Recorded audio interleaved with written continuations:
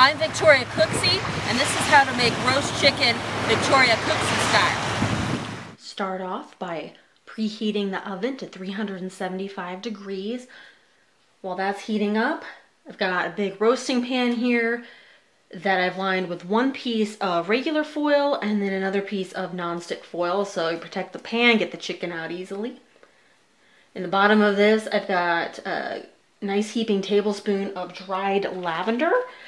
This one would be optional because I know you might not be able to find it, but this bag was like $4.50, and that was for a whole bag, which is like an ounce. So it definitely goes a long way. So I put that in, and then I've got 2 teaspoons of dried thyme. So here's the raw chicken. Most of you may know this, but just in case you don't, this is the first time you're cooking roast chicken. When you get out your chicken out of the package, inside are like things like the neck, the liver, stuff like that. So you want to take that out before roasting it. I've got 4 slices of butter. And what I've done is I've actually sprinkled this regular butter with a little bit of salt, pepper, and more of the dried thyme. Because this is going to go under the skin of the breast of the chicken. So it's a wonderful way to flavor the meat. And anything you can do to get extra flavor is great. Plus, this keeps that lovely meat from drying out. So this really is the key. I would not skip this step. And just kind of reach in there. It's not the most enjoyable thing in the world, but definitely recommend it. And I just kind of bring the fat back over like so. In this cup, I've just heated 2 tablespoons of the regular butter.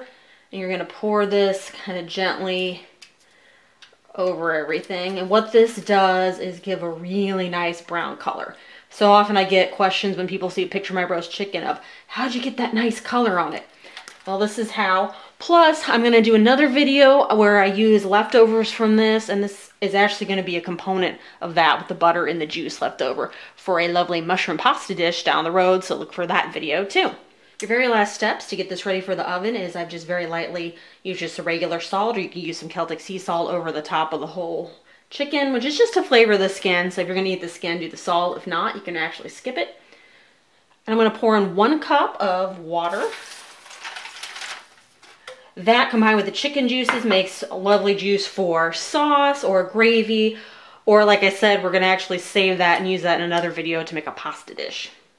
Now I'm going to put this in the oven at the 375 degrees. This bird's 6 pounds, so it's really going to depend on the size of your bird, how hot your oven actually gets, those kind of things. I typically cook mine about 1 hour and 45 minutes to 1 hour and 55 minutes, which some people might say is a little long, but it's the way my thigh meat then is always done. If I do it less than that, I find it's underdone.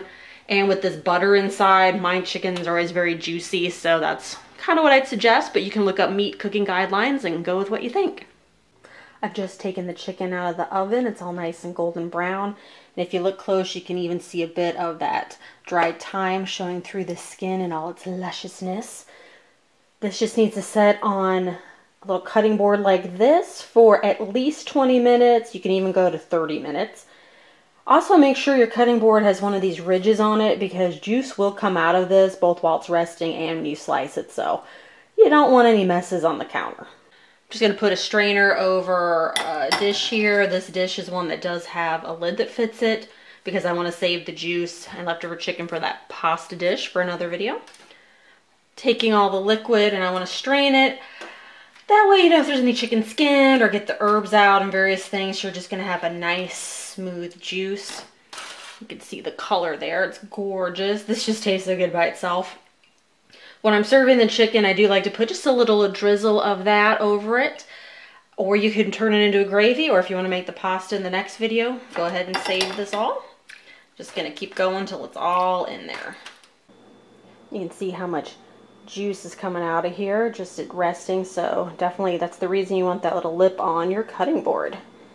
And now I'm going to cut a piece off. And now you know how I make my roast chicken, so hopefully you'll go out and try it. And be sure to subscribe so you don't miss any of my other videos. See you next time.